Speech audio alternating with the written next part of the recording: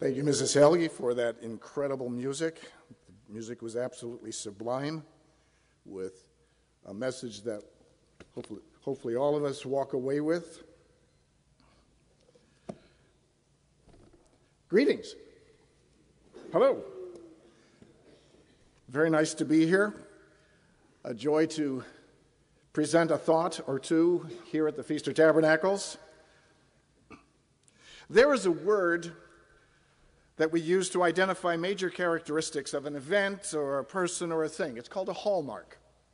The hallmark of this, the hallmark of that. It's an identifier. Webster defines hallmark as a noun, an official mark stamped on gold or silver articles in England, go back a few years, to attest its purity. Purity. It is also a mark or device placed on or stamped on an article of trade to indicate origin, purity, or genuineness. It also is used as a distinguishing characteristic, trait, or feature of an event, person, or thing. If I were to say we have the hallmark of Mr. Weber's ministry, it is a passion for truth, an enthusiasm and joy for life. That would be his hallmark. Hallmark for the body of Christ, the church of God, Christ followers, is that we, brothers and sisters, have love one for another. We're identified. John 13 says that when people see you having love for another, you will be identified as a Christ follower, as a Christian. It's visible because that's who we've become. That's the hallmark. We may well ask, what is the hallmark of our own families? When people say, well, what about the Crow family? What about the so-and-so family? What is their hallmark? Because all of us have identifying features. What about the Feast of Tabernacles? The Feast of Tabernacles, these days that we observe, also has a hallmark, a visible identifier that is noticed by the world around us. I've had a number of conversations already with those who see us in action in this room. Mr. Moody called it the kingdom effect. And one of those 3 points that he gave is one of the points I'm going to explore today. As a lead, and I have to explain, maybe open up myself a little bit. My childhood, for me, was normal, but it wasn't normal maybe to you. My normal life was filled with tension. I never knew if or when I would overstep myself and find myself at the hard end of discipline from my parents. My environment was fraught with anger, criticism, and competition. Criticism and competition, and anger, especially anger. I learned growing up to be angry. It took years and years, and I'm still working on it, because it was so embedded. Flinching at home was a sad way of life because you just didn't know. There was no peace in my house. It was the life that I learned. Mr. McKeon talked about heat and friction. Well, whenever you woke up, there was heat and friction. And there wasn't always the oil to smooth things over. At age 14, enter God's mercy, enter God's love, the illumination of his plan. I'm now in my mid-teens, and it became life-changing. God opened my mind. Not my parents, my mind. And I tried to understand what God was teaching me. It was the mid-60s. Yes, I'm that old. Central Florida. We didn't have a physical church to go to, so we were struggling and learning at home. We didn't have examples from the church members of how God's way works. We were on our own. So there was some change. There was some growth, but it wasn't hard and fast. Then, 1969, 50 years ago, this is my 50th feast, I ran into the hallmark of the Millennium, the hallmark of the Feast of Tabernacles, Jekyll Island, 1969. I was told when you got this giant tent, pretty much held all of Jacksonville, just seemed like, and the rain was pouring down. They said, well, if you hear a pop, don't look up, because the rain was hitting the light bulbs and it would pop. Of course, as soon as it popped, I did look up. I do what I'm told now today. But it was then that I experienced the hallmark of the feast, the hallmark of the millennium, the hallmark of the coming kingdom of God. And it's in one word, and you're going to hear me say this over and over today. It's peace. I experienced peace for the first time. Peace of mind, peace of heart, and it was life-changing for me. It was life-changing. Every minister, it's been said, every minister has one sermon and he gives it in a variety of ways. Over the years, I have learned that the peace of God overwhelms me. It drives me. That is my centerpiece. That is my theme, the kingdom of peace, the God of peace, the gospel of peace. And it's taken me years to get rid of the hard part, growing up with anger and frustration and being critical. I'm not done. Don't push button. I'm not done, but I'm growing. I had been taught a way of anger and criticism and conflict, and at that first Feast of Tabernacles, I learned and started experiencing true peace because the brotherhood, the brethren, brothers and sisters, were showing true peace to one another. It was the first time I had seen that experience. People were helping one another. People were getting along. People were sharing with one another. They were uplifting each other. They were encouraging one another. There were no put-downs. There was no criticism. There was no dismissal, no competition, no one-upsmanship. People were being Christian. They were promoting and demonstrating peace, and how refreshing it was, and how revealing it was, and how life-changing it was. Peace is coming to this world. It's not here yet in the way that we know that it's coming, but those who are coming out of the Great Tribulation will need individuals who can lead them to peace. They have just gone through a great tumultuous event in a world that does not know peace, does not know how to get peace, does not know how to achieve peace. And it's going to need individuals who have been prepared to teach a way of life that is peace. The world we see does not know peace. Pick a side. Left, right, Democrat, Republican. No one knows the way to peace. Whether it's presidents, prime ministers, emperors, kings, queens, a democracy, a republic, or even a dictatorship, no one knows the way to peace. They do know one way, though. My way or no way. I heard that numerous times in the business world. My way or no way.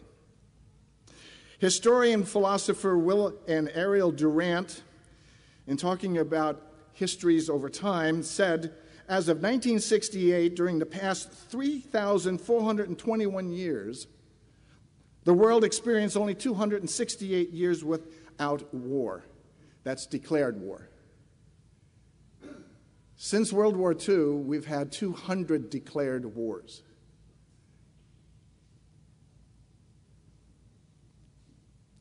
The question is, what does man know? What does man know? Let's go to Isaiah 59. Isaiah 59. The foundation of society is based on this scripture, Isaiah 59.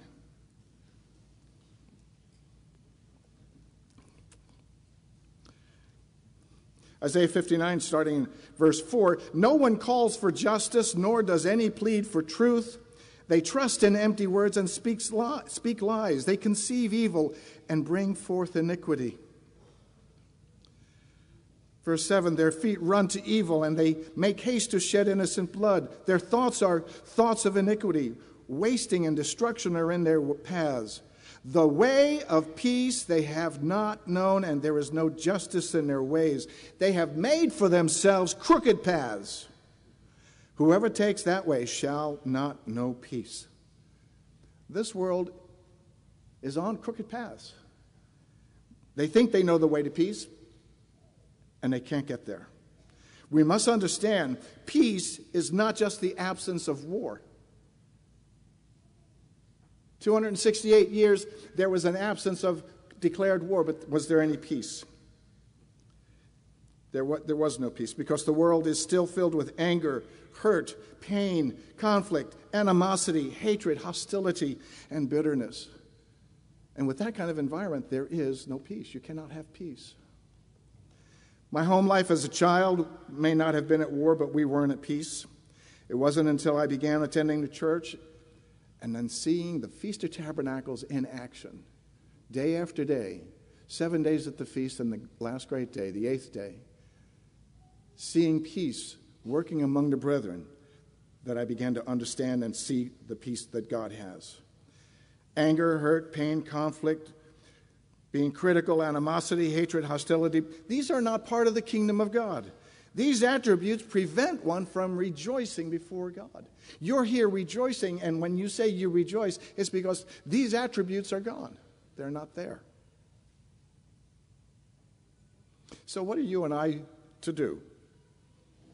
What about us now and in the future, in the millennium? We have a personal assignment. Let's go to Isaiah 40. Isaiah 40. We do have a personal assignment. I remember this scripture the very first year in Jekyll Island. 50 years later, I'm understanding it better. We don't get it all at once, do we? We don't get it all at once. Isaiah 40, verse 3. The voice of one crying in the wilderness, prepare the way of the Lord, make straight in the desert a highway for our God. Every valley shall be exalted, and every mountain and hill brought low. Crooked places shall be made straight, and the rough places smooth. The glory of the Lord shall be revealed, and all flesh shall see it together, for the mouth of the Lord has spoken it. What an assignment. We are part of the assignment to prepare the way. Well, how do we do that? The word prepare in Hebrew is panah. There'll be a test. And it means to turn around, to turn and look, to turn toward. What are we to turn to? We are to turn toward the preaching of the gospel. And as mentioned elsewhere in God's word, is the gospel of peace, Ephesians 6. It is the gospel of peace. We teach about the gospel of the coming kingdom. It is the good news of the coming kingdom of God. It is the gospel of peace. That is the hallmark of what we're celebrating, of what we're rejoicing. It is peace. We are then to make straight, to make right, to smooth out, to lead and direct, if you go into some of the definitions there, to lead and direct to a highway for our God, to make straight what has been crooked. This world has crooked paths to peace, and we are to share, to show, to be examples of the way of peace. We are part of the process leading this world to peace. And it starts with us. It starts here in this room. It starts there at your home. It starts where you go to school. It starts in your employment. I'll get to that in another moment or so. Peace of mind and peace of heart and the physical peace is a hallmark of the millennium of the kingdom of God. It is a hallmark of being a Christian. Jesus Christ has a title, you know it. King of Kings, Lord of Lords, Prince of Peace. Prince of Peace, John 14. That's what he's called. We serve a God of peace. We are to preach the gospel of peace. And how important is it to have godly peace in our lives and the lives of those who, to teach it for those who are coming in 1,000 years to come? How important can it be? Let's take a journey. Hebrews 12. Hebrews 12.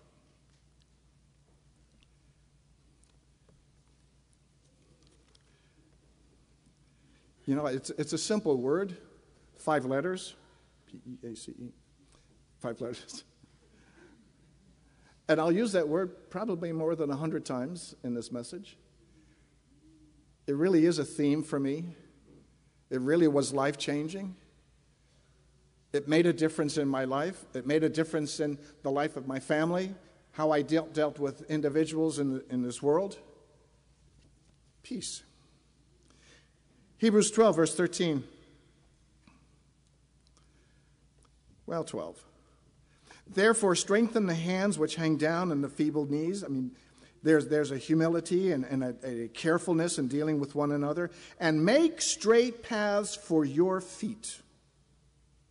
You see, I grew up in, all of us, times past before God in his mercy called us, we were all on crooked paths.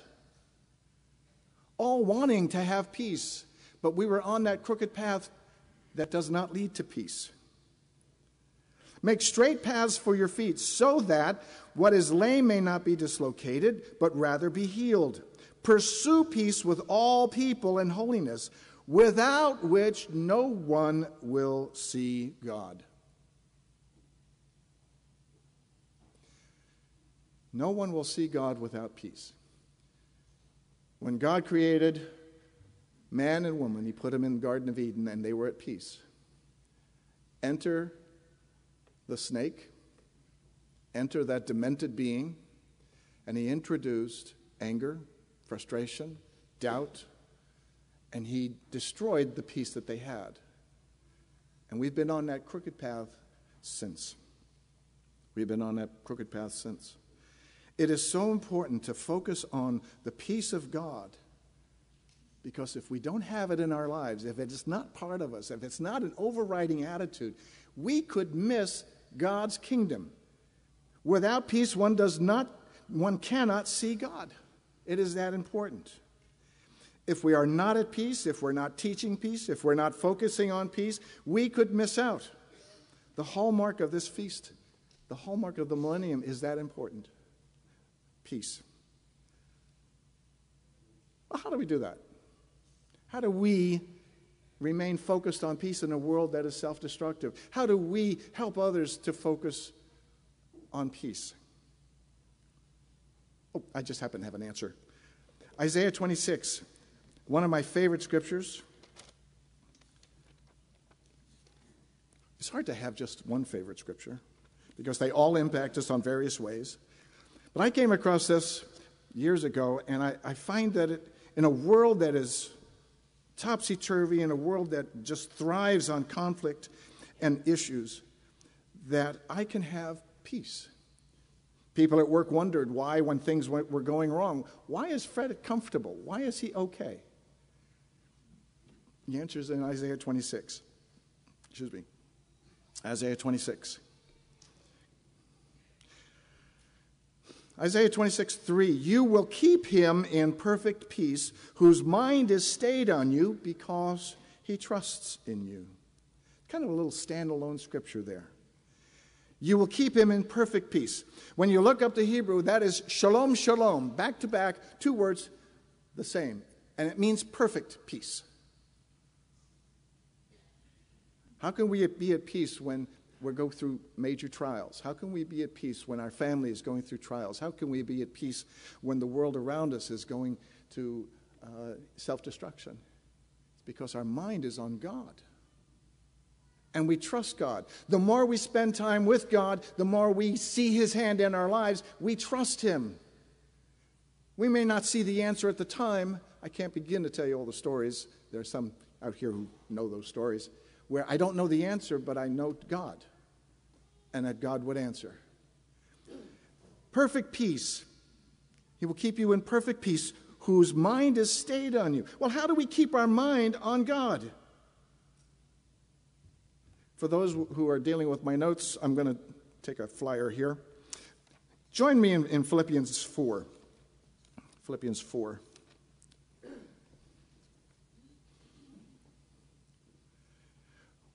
When we start with difficulties, when we see trials, when we go through troubles, how do we keep our mind on God so that we could have that perfect peace?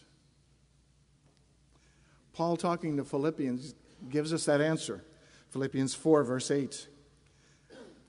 Finally, brethren, whatever things are true, when those who are coming into the millennium are struggling, we will help them to understand what is true, because the world has been filled with lies.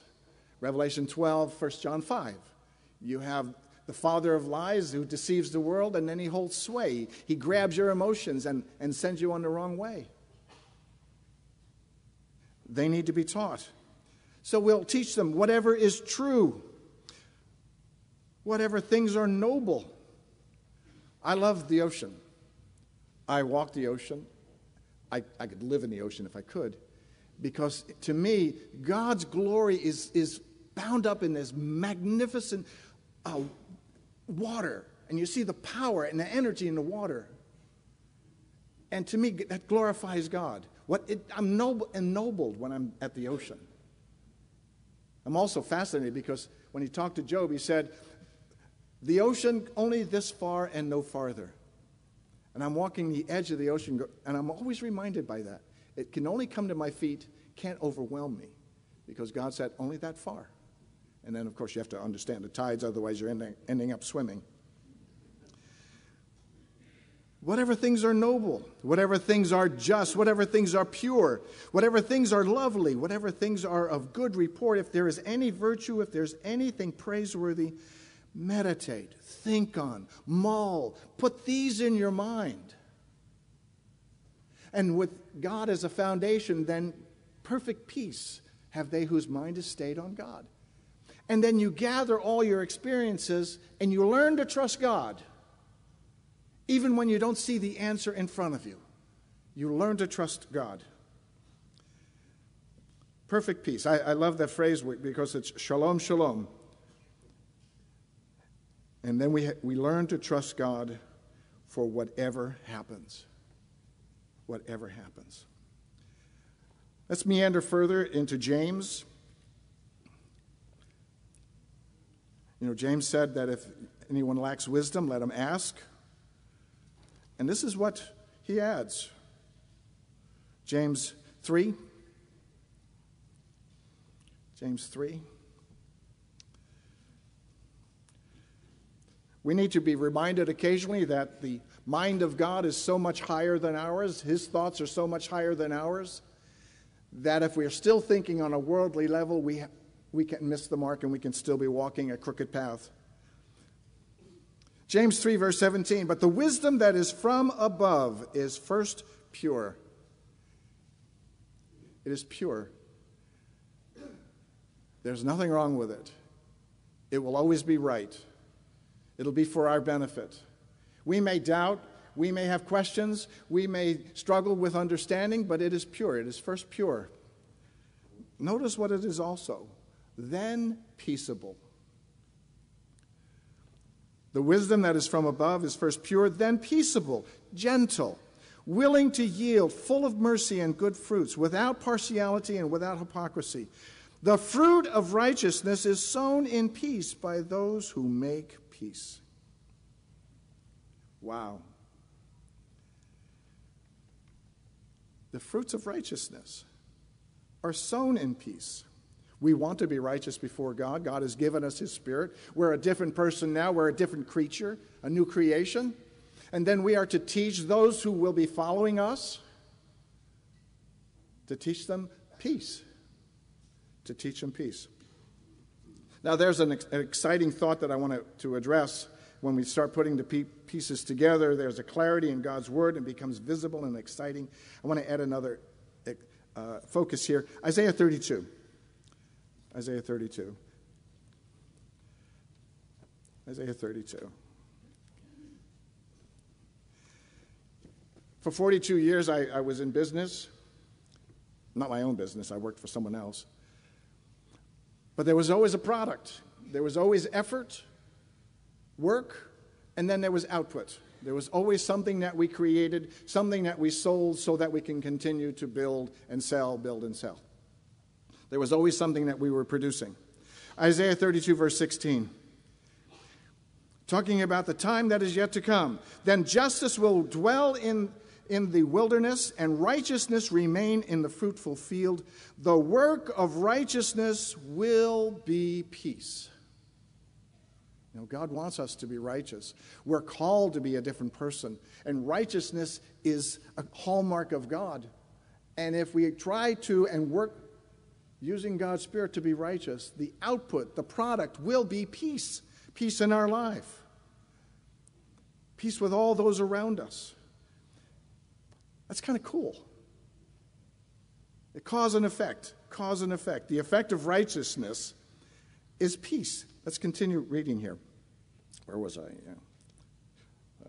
Peace. And the effect of righteousness is quietness and assurance forever. My people will dwell in a peaceful habitation, in secure dwellings, and in quiet resting places.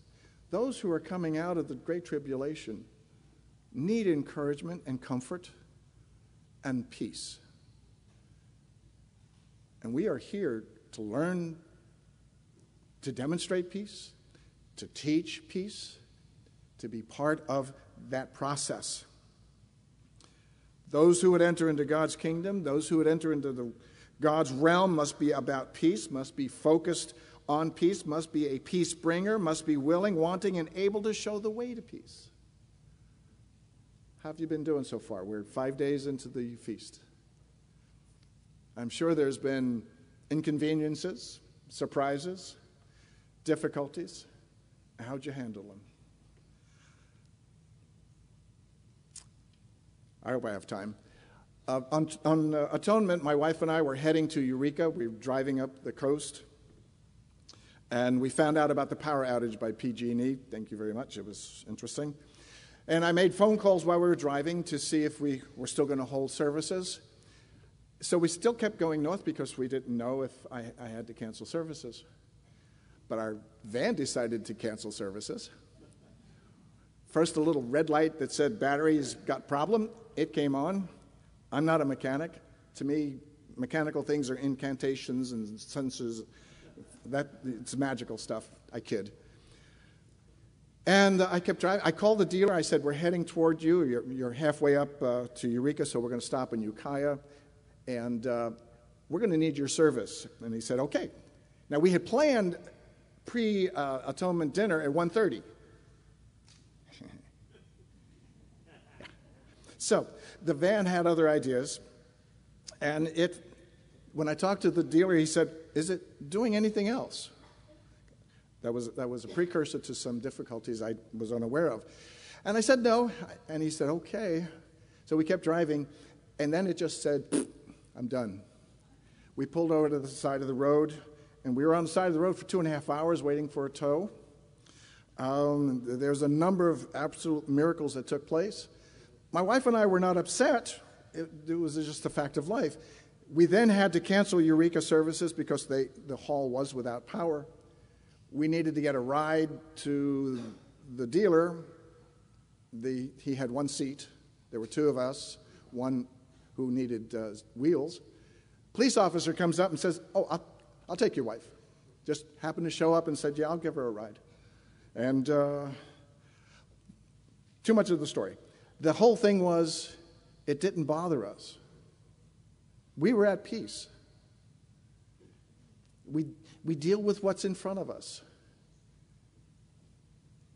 Our example to the tow truck driver, the police officer, the people at the dealership, the people at the hotel we had to stay at, was that we were at peace with what took place. It was what it was. And in fact, it turned out that what needed to be fixed before we came on this journey needed to be fixed while it could be fixed, because had we come down when we planned, we would have been stuck on the road. We would not have gotten here until Tuesday-ish, maybe. So it broke in the right time, just the right time. I just love those things. It broke in the right time. Getting back to my thought here, as the church, as the body of Christ, we represent. People see us as a representative of Jesus Christ and of God. And that representation is of the Prince of Peace, Isaiah 9, the King of Peace, Hebrews 7. We represent the kingdom of God on earth today. When people see us, we live by the laws of the kingdom of God today. We show people what to do for tomorrow. Peace is the outcome of the works of righteousness. Peace will be the hallmark and identifying sign of those who are called by God. That is what Jesus Christ is about. He is about peace. Well, today we know that the world doesn't know peace. Everyone believes they know the way, whether it's Democrats, Republicans, liberals, conservatives, socialists, they all say, pick my side, pick my side. And this brings me to my favorite thought, the three-sided coin. And you're going, what? You flip a coin, is one side up? No, there's a three-sided coin. There's side A, side B, and then there's the edge. Flip a coin, Democrat, Republican, hope it lands on the edge, because that tiny edge represents God's way. There's one way, and God's way. And how often, when I had conflict in myself, it's because I was choosing an A or B. There's only one or the other. No, there's always God's way. God's way must start. That's where we start. There's always the edge. Man has tried and failed to engage peace. We go back to the League of Nations after World War I, the United Nations after World War II. We've had coalitions and unions and partnerships, and they've all failed. Man looks to power, position, and prestige for peace. We look to the Lamb of God. And yet, to bring about peace, there needs to be power. There has to be power. Thankfully, the world tomorrow will be guided by that power, the Prince of Peace, the one true peacemaker, the one holding all the power of the universe, bringing that peace that has escaped this world. That one peacemaker is Jesus the Christ. We're celebrating and rejoicing the return of Jesus Christ here today. This is the shadow of things to come. What we are learning here at the feast is that Jesus Christ will return and bring with him his peace, a real peace, a true peace, an everlasting peace, because he's called the Prince of Peace. Question, is there peace right now on this earth? Think about it. Is there peace right now on this earth? Yes. Yes, there is. The peace that escapes the world is right here in you, in me, and it was given to us by Jesus Christ. Let's go to John 14. John 14. Jesus Christ is talking to his disciples. There is a trial that they're going through. They're in confusion. They're frustrated. They see the danger that's coming on for their master. John 14, verse 25. These things I have spoken to you while being present with you. But the Helper, the Holy Spirit, whom the Father will send in my name, he will teach you all things and bring to your remembrance all things that I have said. I think that's great because my memory is kind of porous. I have a camera, no film type thing. He will teach you all things and bring to your remembrance all things that I have said. Peace I leave with you. My peace I give to you. Not as the world gives peace. The world gives you a crooked path. Will not take you to peace. Will not bring you to peace. Peace I leave with you. My peace I give to you. Not as the world gives do I give to you. Let not your heart be troubled, neither let it be afraid. Wow. This is the peace of God. And what is that peace? It is an understanding of the plan that he has for mankind. It is an understanding that all we see is not all that there is. We understand that there is a coming time when God's going to wipe away every tear. There's not going to be any more pain. We will be at true peace. Even as we go through trials and difficulties today, we will be given true peace. And he gave that to us through his Holy Spirit. Yes, there is peace on this planet today. And it's in this room.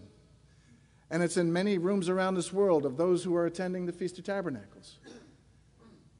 And those who are home because they are unable to attend, but they have God's Spirit within them.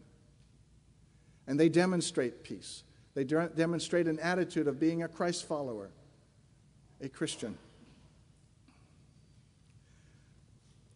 The peace that God has given to us, the longer I'm part of this journey, is astounding. Philippians 4. Go back to Philippians. Philippians 4.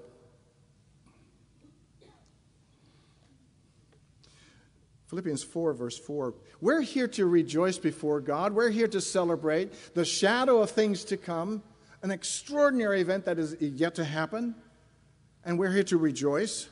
Verse 4, rejoice in the Lord always. Again, I will say, rejoice. Let your gentleness be known to all men. The Lord is at hand. Be anxious for nothing, but in everything, by prayer and supplication, with thanksgiving. Let your requests be known to God, and the peace of God, which surpasses all understanding, will guard your hearts and minds through Christ Jesus. The peace that God has given to us can be awesome, surpassing understanding. I didn't know 50 years ago the full extent of peace. 50 years into this journey, I still don't know the full extent of peace because I'm still on the journey. There's a peace of mind. There's a peace in our heart. There's peace in our lives. And by demonstrating peace and having an attitude of peace, we grow in grace and knowledge.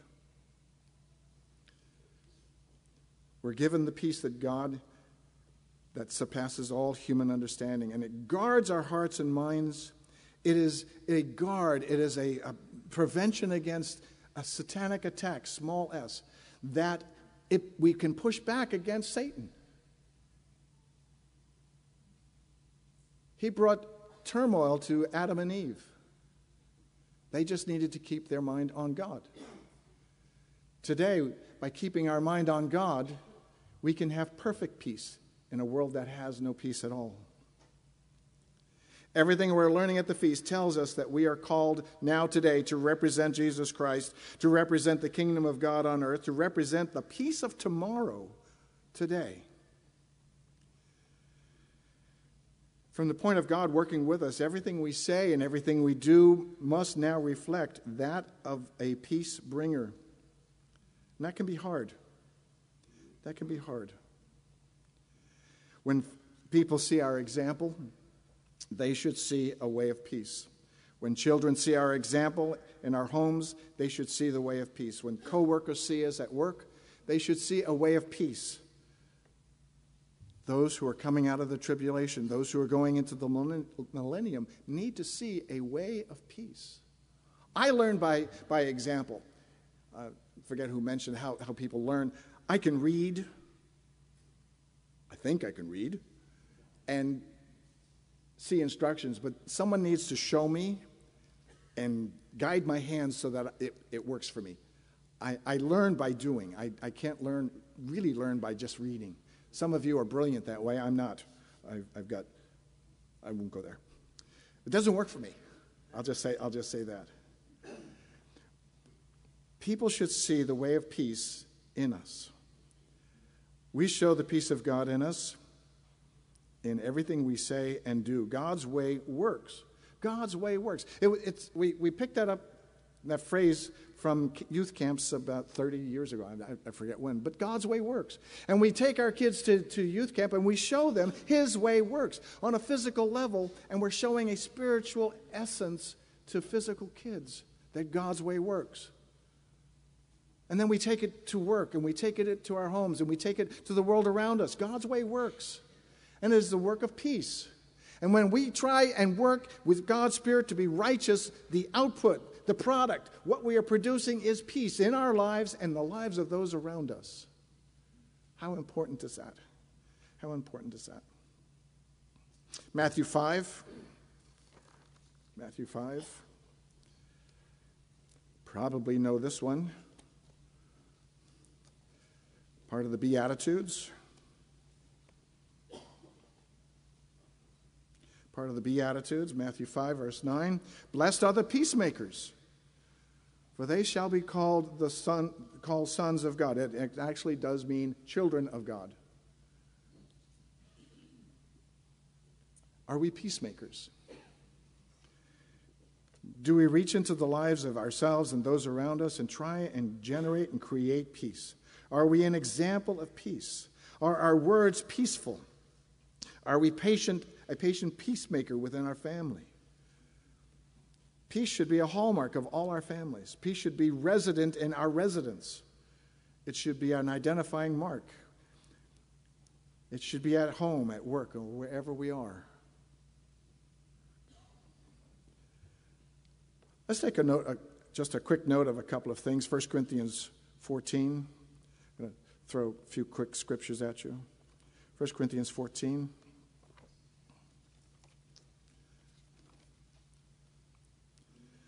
First Corinthians 14, verse 33.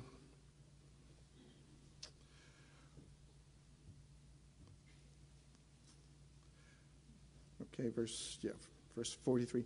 For God is not the author of confusion, but of peace, as in all the churches of the saints. One of the joys I've had over the years is doing a little traveling and visiting churches. My wife and I had joy of visiting a number of churches and just taking off and going visiting. And guess what? The same peace that was in our home congregation was in the churches we visited, because God's Spirit agrees with God's Spirit. Wherever we went, there was peace, and there was joy, and there was camaraderie, and there was fellowship, and there was love, and there was caring, because that's the hallmark of the church. That's the hallmark of the church. God is the author, the creator of peace. That's what he wants in his kingdom. He doesn't want conflict. He doesn't want disagreement. He had that. He had the most perfect being, Lucifer, who allowed pride to destroy him. And he won't allow that in his kingdom again. The kingdom is all about peace, the peace of God. And we preach and teach the gospel of peace. Ephesians 6, I kind of touched on this earlier, but Ephesians 6, one of the in-home Bible studies we have going right now is we're going through the armor of God. Mr. Hill is covering that in Santa Cruz. But I want to mention this. Part of the armor of God includes the binding on our feet of the preparation of the gospel of peace. Ephesians 6, verse 13. Therefore, take up the whole armor of God, that you may be able to withstand in the evil day, and have done all to stand. Stand, therefore, having girded your waist with truth, having put on the breastplate of righteousness, and peace is the output, the product of righteousness, and having shod your feet with the preparation of the gospel of peace. This helps protect us against Satan, small s. To focus on the gospel of peace. And I like that it's pointing down to the feet, because when we walk on straight paths, we are at peace. It's when we take a crooked path that we don't know the way to peace.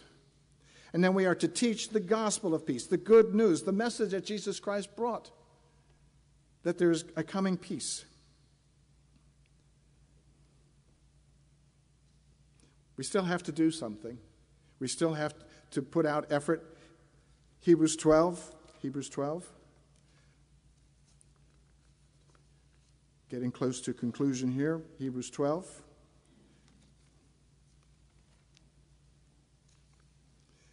Hebrews 12, verse 14. I was just there.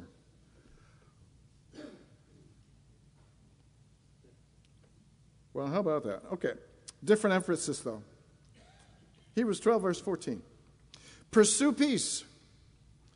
That takes effort. That takes thought. That takes knowledge. That takes study. That takes determination. That takes choice. I grew up in a world that was tense and filled with anger.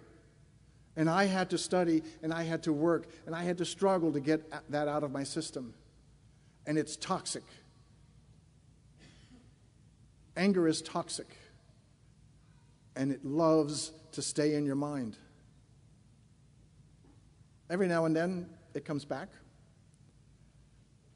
But it took effort, thought, knowledge, determination, and a choice and a desire to get away from that life and to pursue peace. Pursue peace with all people and holiness, without which no one will see God. It was that important. If it was easy, we wouldn't have that instruction. It is that we have to pursue it. we have to follow it. We have to engage it. We're reaching toward the end of this year's festival experience, and the question we could ask ourselves is, how have we been doing as an example of peace? Are we patient with one another? Are we patient with inconvenience and disappointment? I won't tell you about the story of one time we had a hotel in Sacramento, and they kept saying, yeah, come on, come on, come on. When we got there, you know how the room's not made up?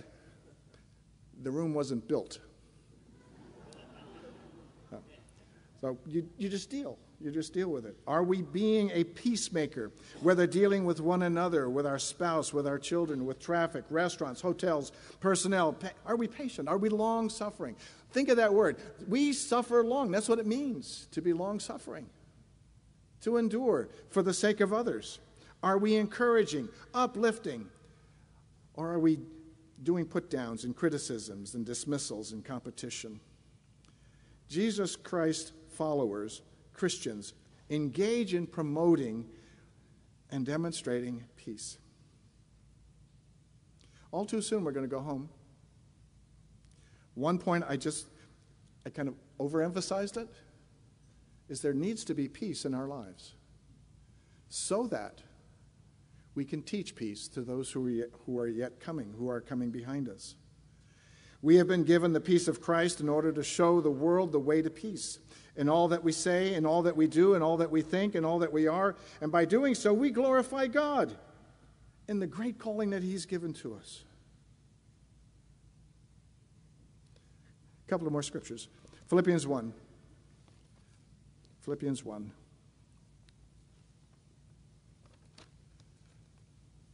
Philippians 1, verse 27.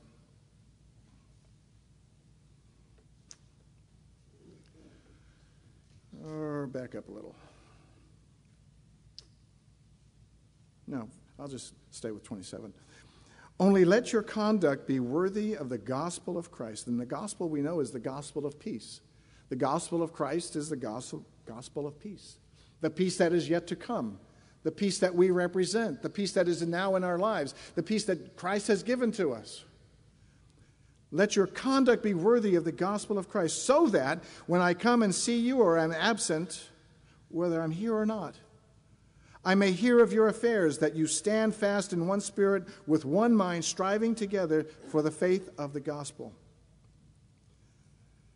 Our conversations, our words, our actions, our deeds are worthy of the gospel, the good news, the gospel of the kingdom of peace. When we're challenged, we don't challenge back. I like the phrase that we assume positive intent. That we just assume when we have an interaction that may seem a little difficult, we assume positive intent. What have we covered? God is the author of peace.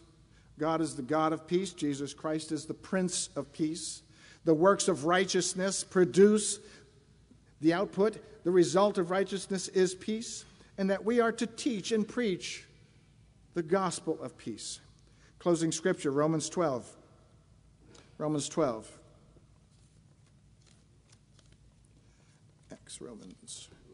Romans 12. I like this scripture because it really points the finger at me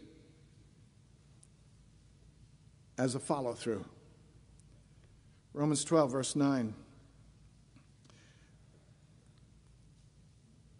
I think. Yes. 12, verse 9.